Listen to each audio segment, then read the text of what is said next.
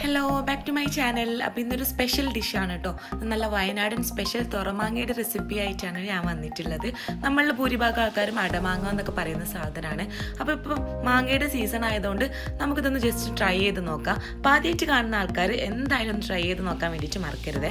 അതിന് നമുക്ക് ആവശ്യമുള്ളത് നല്ല അണ്ടി ഉറച്ചിട്ടുള്ള നല്ല ഉള്ളിൽ നല്ല കാമ്പുള്ള മാങ്ങയാണ് വേണ്ടത്. അപ്പോൾ ഞാനിപ്പോൾ 3 മാങ്ങ എടുത്തിട്ടുണ്ട്. നമുക്ക് ആദ്യം ഇത് നന്നായിട്ടൊന്ന് വേവിച്ചെടുക്കണം. അപ്പം ഒരു പാത്രത്തിൽ അത്യാവശ്യം വെള്ളമൊക്കെ വെച്ചിട്ട് ഒരു 20 മിനിറ്റ് വേവിച്ചെടുക്കുക. ഇനി നിങ്ങൾ കുക്കറിലാണ് വെക്കുന്നതെന്ന് വെച്ചാൽ ഒരു 3 വിസിൽ വന്നതിന് ശേഷം നമുക്ക് ഫ്ലെയിം ഓഫ് ചെയ്യാം.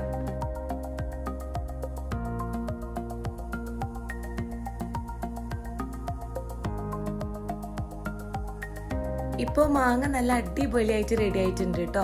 നല്ല പോലെ ഉള്ളൊക്കെ വെന്തിട്ടുണ്ട്. ഇനി നമുക്കിതൊരു പാത്രത്തിലേക്ക് മാറ്റിയതിന് ശേഷം ചൂടാറിയിട്ട് മുറിച്ചെടുത്താൽ മതി. ചൂടോടെ തന്നെ മുറിക്കേണ്ട ആവശ്യമൊന്നുമില്ല. ഇതുപോലെ മാങ്ങ നന്നായിട്ട് നെങ്ങണം കേട്ടോ. ഉള്ളൊക്കെ നന്നായിട്ട് വെന്തിട്ടുണ്ടെന്ന് ഉറപ്പായെങ്കിൽ മാത്രം ഫ്ലെയിം ഓഫ് ചെയ്താൽ മതി. ചൂടാറിയതിന് ശേഷം നമുക്ക് ഇതുപോലെ ഒന്ന് മുറിച്ച് കൊടുക്കാം. ഇനി മുറിച്ച് വെച്ചിട്ടുള്ള മാങ്ങ കംപ്ലീറ്റ് ആയിട്ട് ഞാനൊരു ചെറിയ മുറത്തിലോട്ട് മാറ്റുകയാണ് കേട്ടോ. ഇത് നമുക്ക് നന്നായിട്ടൊന്ന് ഉണക്കിയെടുക്കണം.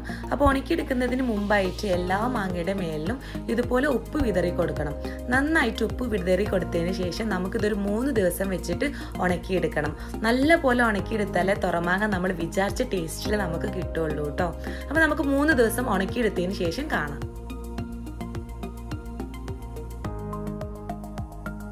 ഇപ്പം ഞാൻ നല്ല പോലെ 3 ദിവസം വെയിലത്ത് വെച്ചിട്ട് ഇതുപോലെ നല്ല അടിപൊളിയായിട്ട് ഉണക്കി എടുത്തിട്ടുണ്ട്. ഇനി നമുക്ക് ഇതിലേക്ക് എന്തൊക്കെ തരം പൊടികളാണ് ചേർക്കുന്നത് എന്നുള്ളത് നോക്കാം.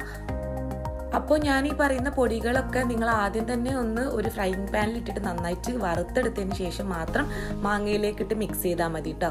ഞാനിപ്പോൾ ഓൾറെഡി നല്ല പോലെ വറുത്തിട്ട് എടുത്ത് വെച്ചിട്ടുള്ള സാധനങ്ങളായതുകൊണ്ടാണ് ഞാനിപ്പം പ്ലേറ്റിലേക്ക് ഒന്നാകെ ഇട്ടിട്ട് മിക്സ് ചെയ്യുന്നത്. അപ്പോൾ നമുക്ക് ആദ്യം വേണ്ടത് 1 ടീസ്പൂണോളം വലിയ ജീരകം, 1/2 ടീസ്പൂണോളം ചെറിയ ജീരകം, പിന്നെ 1 ടീസ്പൂണോളം കുരുമുളക് പൊടി, പിന്നെ 1 ടീസ്പൂണോളം മുളക് പൊടി. നിങ്ങൾക്ക് ഈ മുളക് പൊടിക്ക് പകരം കാശ്മീരി ചില്ലിയൊക്കെ എടുക്കാം. കാശ്മീരി ചില്ലിയൊക്കെ ചേർത്താൽ നല്ലൊരു റെഡ് കളർ തോന്നും കേട്ടോ. ഓപ്ഷണൽ ആണ്, വേണമെങ്കിൽ ചെയ്താൽ മതി. ഇനി മുളക് പൊടി എടുക്കാൻ താല്പര്യമില്ലാത്ത ആൾക്കാർ വറ്റൽ മുളക് ഇതുപോലെ വറുത്തെടുത്ത് പൊടിച്ചിട്ട് അതും ചേർത്താൽ മതി. ഇത് കംപ്ലീറ്റ് ആയിട്ട് വറുത്തതിന് ശേഷം മാത്രമേ ഈ ഒരു മാങ്ങയുടെ ഇതിലേക്ക് ചേർക്കാൻ പറ്റുള്ളൂ. അപ്പം ഞാനിപ്പോൾ ഇതുപോലെ വറുത്തെടുത്ത് വെച്ചിട്ടുള്ളതായതുകൊണ്ട് എനിക്ക് പണി ഒന്നുകൂടെ എളുപ്പമായി. അപ്പോൾ ഇനി ഇത് കംപ്ലീറ്റ് ഇതുപോലെ മാങ്ങയിൽ നന്നായിട്ട് നമുക്ക് കോട്ട് ചെയ്തിട്ട് എടുക്കാം. അപ്പോൾ ഈ തുറമാങ്ങയുടെ ഉപയോഗം അറിയാത്ത ആൾക്കാർക്കായിട്ട് ഞാൻ പറഞ്ഞു തരാം. നമുക്ക് മാങ്ങയുടെ സീസണൊക്കെ കഴിഞ്ഞാലും നമുക്ക് മീൻ കറിയിൽ അതേപോലെ നമ്മൾ എന്ത് കറികൾ ഉണ്ടാക്കുമ്പോഴും മാങ്ങ ചേർക്കുന്ന കറിയാണെങ്കിൽ നമുക്ക് മാങ്ങയുടെ സീസൺ കഴിഞ്ഞാലും ഒരു 2 വർഷം വരെ ഇത് കേടുകൂടാതെ നിൽക്കുന്നതാണ് ഇതിൻ്റെ ഏറ്റവും വലിയ പ്രത്യേകത. അപ്പം നമുക്ക് ഫ്രിഡ്ജിലോ പുറത്തോ ഒക്കെ ആയിട്ടും ഇങ്ങനെ ചെയ്ത് വെച്ചാൽ മാങ്ങ ഇല്ലാത്ത കാലത്ത് നമുക്ക് നല്ല അടിപൊളിയായിട്ട് മാങ്ങ ഇട്ടിട്ടുള്ള കറിയൊക്കെ ഉണ്ടാക്കാം. അപ്പോൾ തുറമാങ്ങ ഇതുവരെ കാണാത്ത ആൾക്കാർ മാങ്ങ ഉണ്ടെങ്കിൽ എന്തായാലും ഒന്ന് ട്രൈ ചെയ്ത് നോക്കാൻ വേണ്ടി മറക്കരുത്. നമുക്ക് കറിയിൽ മാത്രമല്ല നമ്മുടെ ചോറിൻ്റെ കൂടെ തൊട്ടുകൂട്ടാനും തൈരും ഉപ്പൊക്കെ കൂട്ടിയിട്ട് നല്ല ഞെവിടി തിന്നാനൊക്കെ വളരെ ടേസ്റ്റി ആയിട്ടുള്ളൊരു സാധനമാണ്. അപ്പോൾ എന്തായാലും മാങ്ങ അങ്ങനത്തെ ഉപ്പ് പുളിയൊക്കെ ഇഷ്ടമുള്ള ആൾക്കാരൊക്കെ ട്രൈ ചെയ്ത് നോക്കണേ. സംഭവം കിട്ടുവാണ്. പ്രത്യേകിച്ച് നമുക്ക് ഇപ്പം ഇങ്ങനെ മാങ്ങ കിട്ടാത്ത കാലമൊന്നുമല്ല. നമുക്ക് എപ്പം വേണമെങ്കിലും സൂപ്പർ മാർക്കറ്റിലൊക്കെ മാങ്ങ അവൈലബിൾ ആണ്. എന്നാലും ഇങ്ങനെ എടുത്ത് വെക്കാൻ ഇഷ്ടമുള്ള ആൾക്കാരൊക്കെ ഉണ്ടാവില്ലേ, അങ്ങനത്തെ ആൾക്കാരൊക്കെ എന്തായാലും ട്രൈ ചെയ്ത് നോക്കാം. സംഭവം ഞാൻ കുറേ ആയിട്ട് ഈ തുറമാങ്ങനെ പറ്റി കേൾക്കുന്നത്. അപ്പോൾ ഞാനൊന്ന് ട്രൈ ചെയ്ത് നോക്കിയതാണ്. എനിക്ക് അത്രയൊക്കെ ഒരു ഇഷ്ടം തോന്നി കേട്ടോ. അതുകൊണ്ട് ഞാൻ ട്രൈ ചെയ്ത് നോക്കിയതാണ്. ഇഷ്ടമായാലും നിങ്ങളും ട്രൈ ചെയ്ത് നോക്കാൻ വേണ്ടിയിട്ട് മറക്കരുത്. അപ്പോൾ ഇന്നത്തെ തുറമാങ്ങയുടെ റെസിപ്പി നിങ്ങൾക്ക് എല്ലാവർക്കും ഇഷ്ടമായിട്ടുണ്ടാവുമെന്ന് കരുതുന്നു. ഇഷ്ടമായാലും ലൈക്കും ഷെയറും ചെയ്യാൻ വേണ്ടി മറക്കരുത്.